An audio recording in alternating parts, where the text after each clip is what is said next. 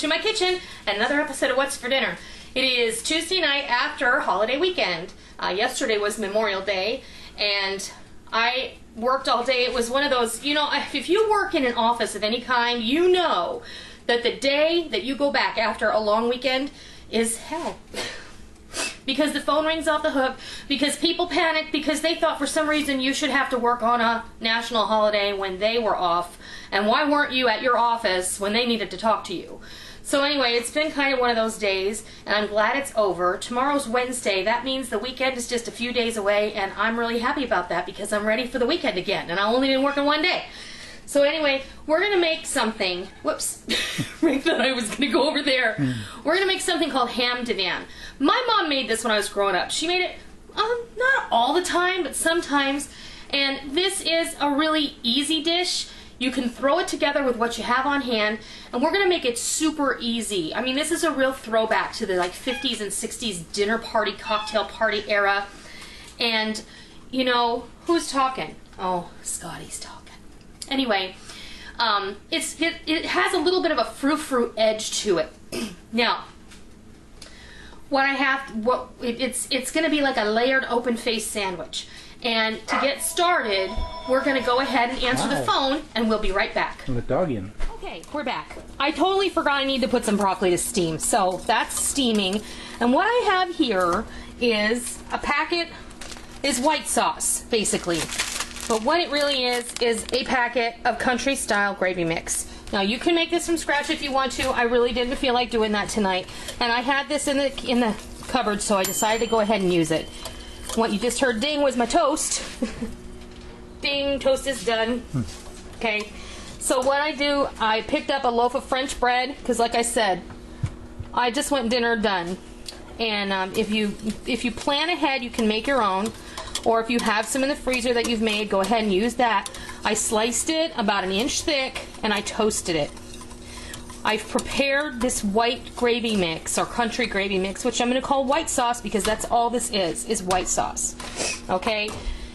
It has 2 cups of water and then the mix. Cold water. And then, because old-fashioned ham Divan, or this recipe, calls for a raw egg yolk. And what you just saw me put in there was about a half a cup of mayonnaise. Whisk that in until it's smooth.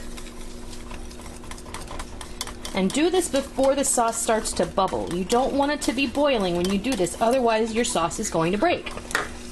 So, what this is going to do is going to cause it to souffle later, because we're going to put this under the broiler. This is a really delicious meal, and it's quick and it's easy, and I don't want anybody to say, oh, it's so fattening. Well, you know what? We're only having a little bit. What you just saw me put in was a teaspoon each of onion powder, garlic powder, and a half a teaspoon of black pepper, a 1/4 teaspoon of cayenne pepper, and an 1/8 of a teaspoon of nutmeg. Because whenever you make a sauce like this, you got to have a little bit of nutmeg in it. There's something about it, brings out the good flavors in the sauce, and Rick can just be quiet because I know what's coming next. Oh. Whisk that in there. I actually have this burner turned off right now because I did this ahead of time. I didn't think we needed to waste a whole lot of time showing you how to prepare a packaged sauce mix. Like I said, you can make your own white sauce. We've done that before. There's about a teaspoon of Worcestershire.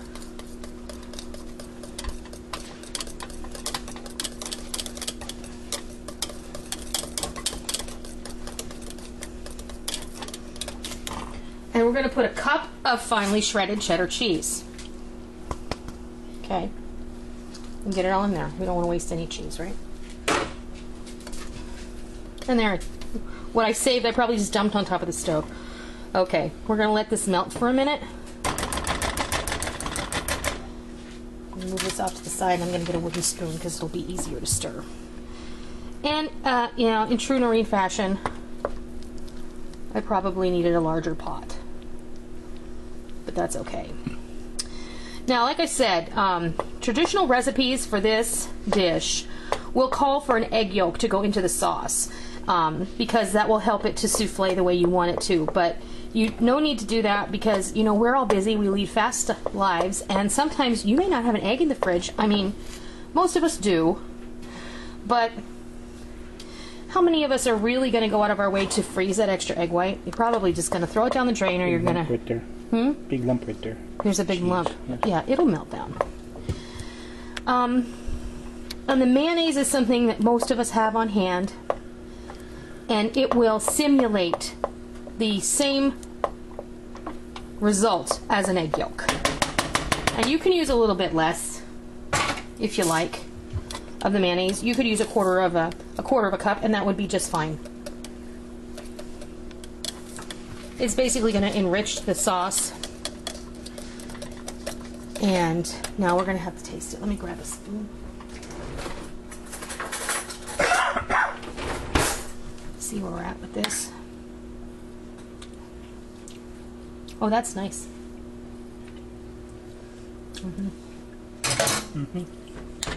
The only thing I think I am going to add is a dash of salt. Just a little bit, less than a half a teaspoon.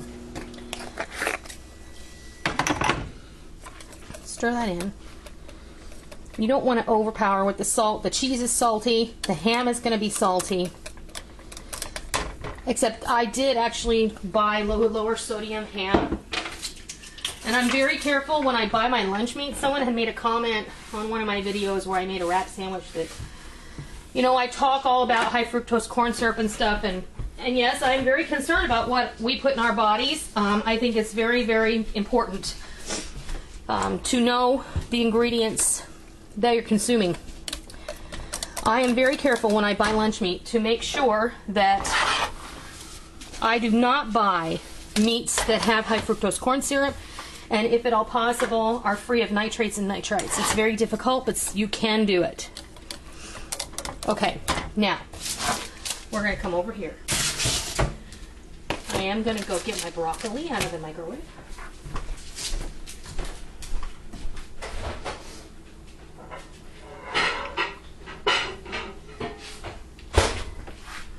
And we're going to start building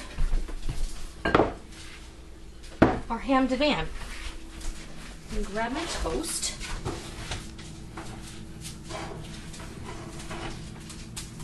And I know you're going to think I'm weird. You know, I find if you mash it down a little, you know, when you go to eat it, it's a little easier to eat. Because then it doesn't crumble all over.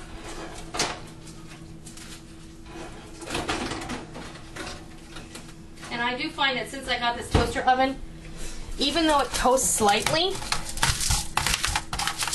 it's very crunchy.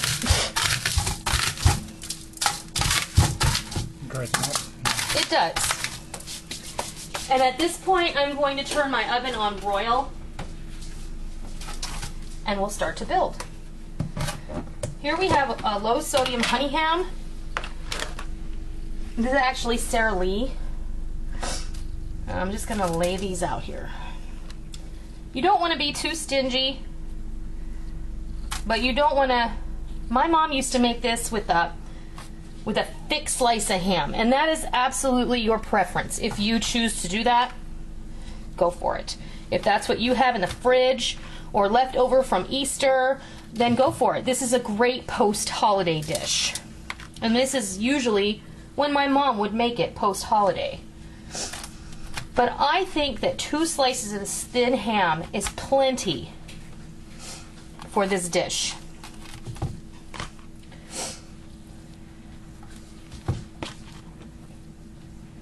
We're going to pair this up with a nice green salad, and that's all we're going to have for dinner. And yes, I'm using my hands. This is my frozen broccoli.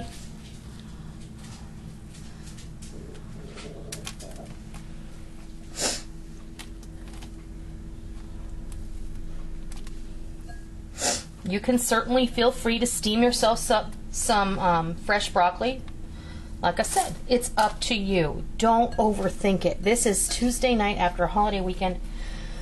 Most of us had a really busy day today. And why kill yourself? But we still want to put a good meal on the table. And we still want it to look nice. We want it to taste good. We want it to be nutritious.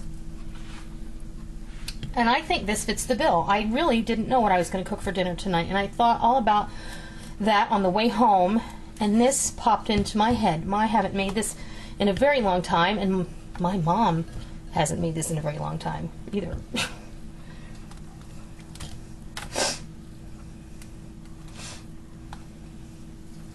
And unlike the chicken divan, which is more of a casserole, this of course is an individual serving.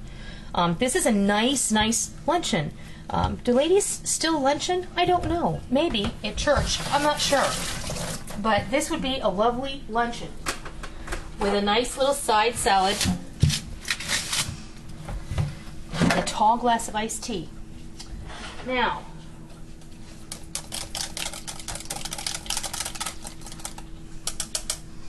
here we have our sauce. I'm going to grab my gravy ladle because this will be perfect.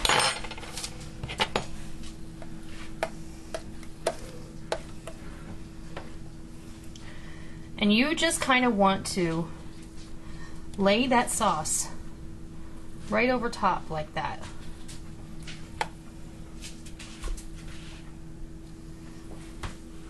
Would it be easier to get on the other side of me? Not necessarily. Okay.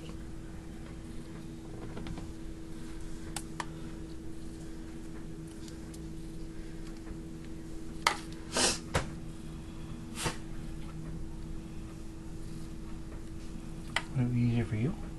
No, I'm good. Oh, I still need to cover for dirt. It started to rain quite a bit here because we've Hurricane Burl coming up the coast, which, well, Tropical Storm Burl. Yeah. He's not a hurricane, and he's starting to dissipate now, so. Yeah. And you'll see that this one package of gravy mix with the 1 cup of cheese and the additives that we put in here, if I just distribute this atop these, and I have 7 pieces here, I could have easily done 8. If I'd spread the ham out just a little bit differently, you could make it work. This we'll have a leftover. I'll take some for lunch tomorrow. Now, I've got my oven set to broil, and I don't have it that close to the heating element. Whoops! But we're going to go ahead and let that kind of souffle up just a bit. And when this is ready to come out of the oven, we'll come back. It's going to take about 5 minutes. I'm just finishing up a salad to have with our dinner. Simple salad. And I got a cucumber. I don't know why I put that back in the sink. But I keep wanting to say chicken divan. My cucumbers aren't coming out of the garden quite yet. So I have an organic English cucumber.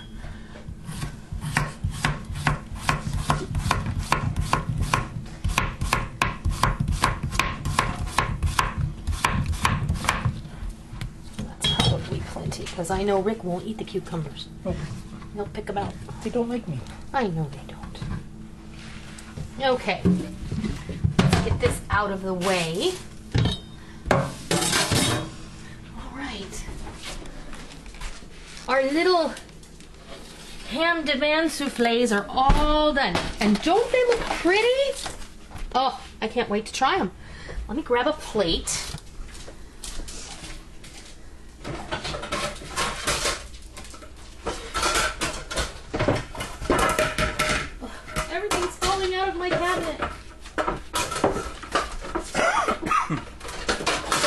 Just call me Fibber McGee.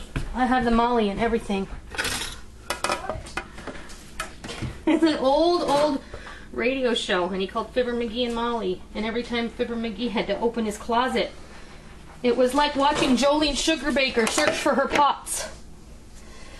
Let's find the prettiest one.